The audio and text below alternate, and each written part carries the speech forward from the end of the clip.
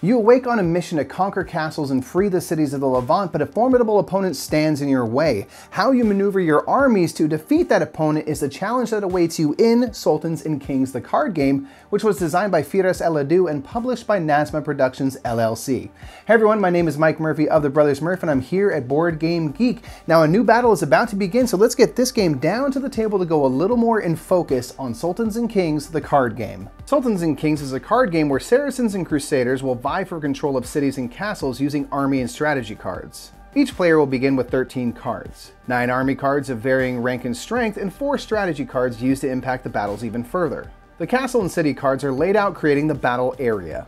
On a player's turn, they will choose to play one of their cards face down over a castle or city they hope to control. The turn then proceeds to the next player, who will place a card down on a different castle or city or on top of a previously played card, either strengthening their presence or challenging an opponent's power.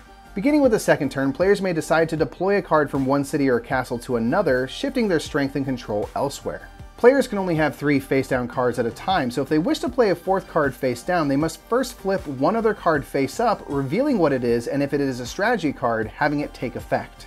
Speaking of strategy cards, having a strong army is important, but using that army strategically is even more crucial. Every player is given 4 strategy cards, which can be used differently. The siege card may be played to stop opponents from adding or removing cards from a city or castle. However, opponents may still play a siege card on top, gaining the advantage. Accuracy and morale add 1 or 2 to a player's battle score respectively, but these cards must be accompanied by army cards or they hold no value.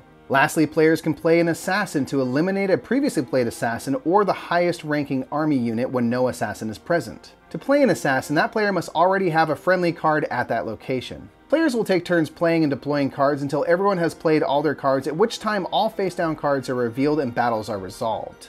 Each city and castle is a separate battle. Players compare their army strength and applicable strategy cards take effect. In this example, the red assassin eliminates the blue assassin, saving the red 4, allowing red to win the battle and claim the card. In conquest mode, players vie for the most city and castle points. Each city or castle is worth points shown in the top right of the card.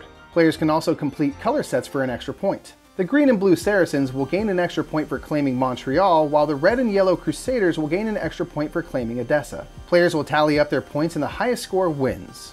Alternatively, players can play mission mode, which allows players to receive a special mission which will give specific win conditions, and the player who accomplished their mission is the winner.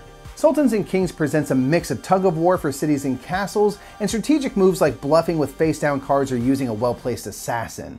Players can play independently or on team play in 4-player games and can explore the all-out conquest mode or enjoy trying to accomplish a specific mission.